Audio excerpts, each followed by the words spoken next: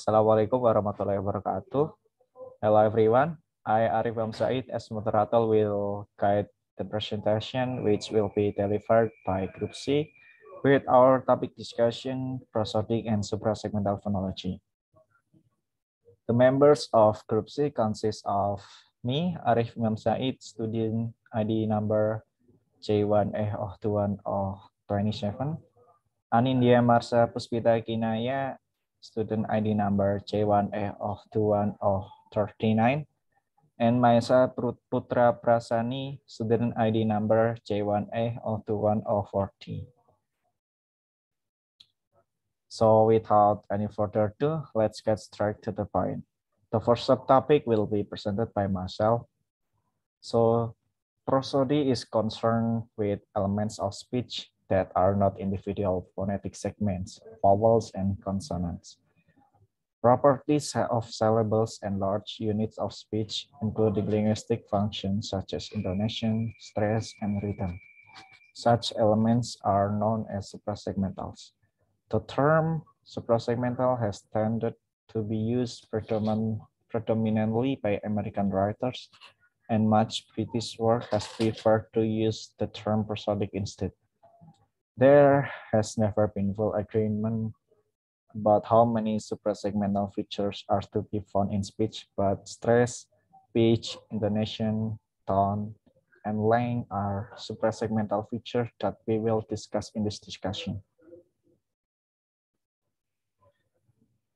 The next subtopic will be presented by Anindya Marsa Puspita Kinaya. Anin, the floor is yours. Yeah. Stress. Stress is force or emphasis used on a sound, syllable, or word when we spoke. There are three things that you need to pronounce stress correctly. First,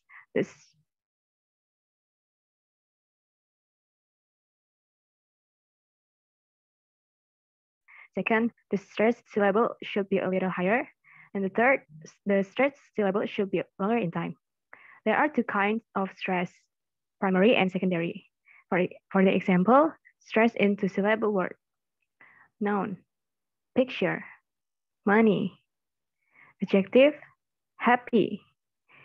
Most noun and adjectives with two syllables usually have stress on the first syllable. Verb, decide, explain. Most verbs have stress on the syllable.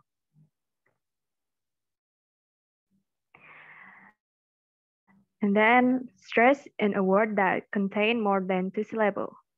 In the beginning, for the example, beautiful. In the middle, example, computer. In the end, example, afternoon. Word that end with shin or shin, stress the second to last syllable. Example, ambition, coalition. Word that end with C, T, B, G, stress the third to last syllable. Example, democracy, geography. And then pitch. Speakers of any language have the ability to control the level of pitch they speak on. This is accomplished by controlling the tension of the vocal folds and the amount of air that pass through the glottis. The combination of tense vocal folds and greater air pressure result in higher voice pitch on vowels and sonorant consonant, while less tense vocal folds and lower air pressure result in the voice pitch.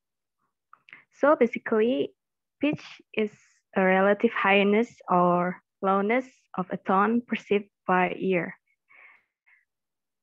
Low, example, how are you? Mid, example, what are you doing? High, example, where are you? And then intonation. Pitch movement in spoken utterance that is not related to differences in word meaning. For example, there is no differences in meaning when English says seven weather is it is pronounced with a rising pitch or falling pitch. Intonation means when, why, and how speaker chooses to raise or lower or sustain the pitch of their voice at particular points while speaking. Intonation serves to convey information of a broadly meaningful nature. For example, the falling pitch we hear at the end of this statement signals that the utterance is complete. For the example, first is falling intonation. Statement, open the door, please. WH question, where are you going? And then rising intonation. Yes, no question. Are you happy today? Take question. I'm not good enough for that. Am I? Third, rising falling action. Example, I love you, but you love her. And four, falling rising action. Example, don't cry. Okay, thank you, Anin, for the explanation. The next subtopic will be presented by Mahesa Putra Prasany. Mahesa, the floor is yours. Thank you, Arif. So, we are going to talk about tone. Tone is the use of pitch in language to distinguish lexical or grammatical meaning. A language is said to have tone or be a tone language when differences in word meaning are signaled by differences in pitch. Not all of languages have a tone language. For example, in English, when a speaker says a car with a rising speed, with a rising pitch, the word car doesn't mean anything different from the same form pronounced in lower pitch. We can find tone language in Mandarin. For example, ma with falling pitch means cold, and then ma with rising pitch means hum. Some tone languages show tones at only certain pitch levels. Such and Atapascan languages spoken in Canada has tones heard at high, mid, and low. There are two kinds of tone in language. The first one is register tone. Tone shows at only certain pitch levels that signals meaning differences. And then the second one is contour tone, moving pitches that signal meaning differences. And then for the next subtopic is length. In many languages, there are both vowels and consonants whose articulation takes longer relative to that of other vowels and consonants. This phenomenon, known as length, is widespread in the world's languages. Length is indicated in phonetic transcription by the use of an IPA-style colon, or simply a colon in North American transcription, placed after the segment in question. For example, length in Arabic, the word pronounced amin is different from amin, and also amin is different from amin. And for the last is conclusion.